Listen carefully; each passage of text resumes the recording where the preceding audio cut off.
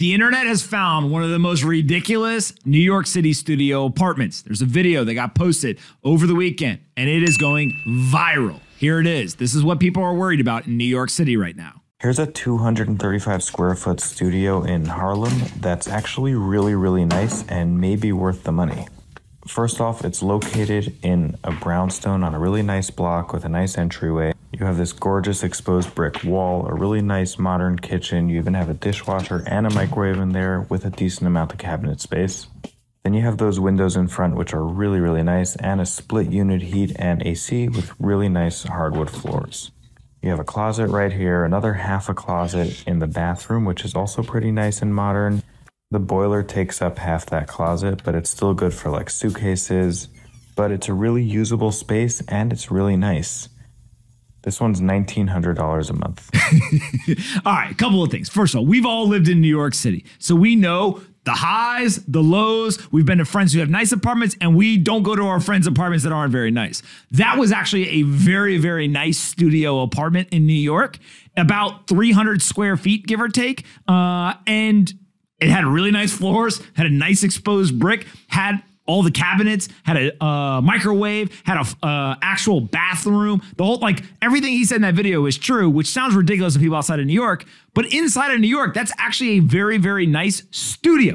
You're not buying a 2-bedroom. You're not renting out a 3-bedroom. You're not renting out a 1-bedroom. You're getting a studio. What do you expect? It's going to be small. It's a studio apartment. The other thing that I think is really interesting is $1,900 is a steal in New York City. It's in Harlem, so it's not actually in Manhattan, but still $1,900 for that type of place. I actually think that that's a pretty nice place that is going to get snapped up really quick. What do you guys think? Yeah, I don't think it's that bad at all. I mean, it's relative, right? If you've lived in New York City and you've been to some of these places and you've experienced all this, you get it a lot more than someone who has never been to New York City or doesn't live in New York City. $1,900 in the Midwest for an apartment like that, people would literally have a heart attack. So I think it depends on kind of where you're from and where your experience is. But the thing to remember about New York is it's all supply and demand, right? There's 8 million people that live inside of a very small square mileage city. And there's some of the best restaurants in the world. There's some of the best bars in the world, some different museums and all these things, Central Park, all these things that you can go and do. So from simply a supply and demand perspective, like, this is what happens. This is why the rents are so high. This is why the places look like this. And this is why some people are able to get away with this. But I don't think this is one to make a video about. Like, anyone who's been in New York is like, hey, actually, that's not really probably that bad. It's like the Yogi Berra quote, nobody ever goes there anymore because it's too busy. Yeah. That's basically New York normally, right? Yeah. It's like, the reason why there's such high prices is because demand's through the roof. John, what do you think? I mean, it's in a brownstone. It's in Harlem. It is, 250, 300 square feet. It's really not that bad. $1,900 is expensive, but it's all relative, right? When you do look at New York City, the rent is some of the highest in the world for price per square foot, and living in the city is very expensive. So what you get out of that, I think, is the experience of living in New York City, and you get all the things that come along with that.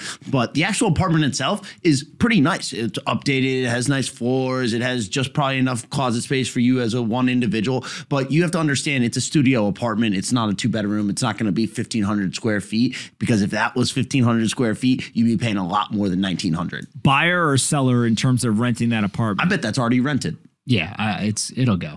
Yeah, sure. I have no doubt. The what? Apartments in New York City, it's like you sign on site.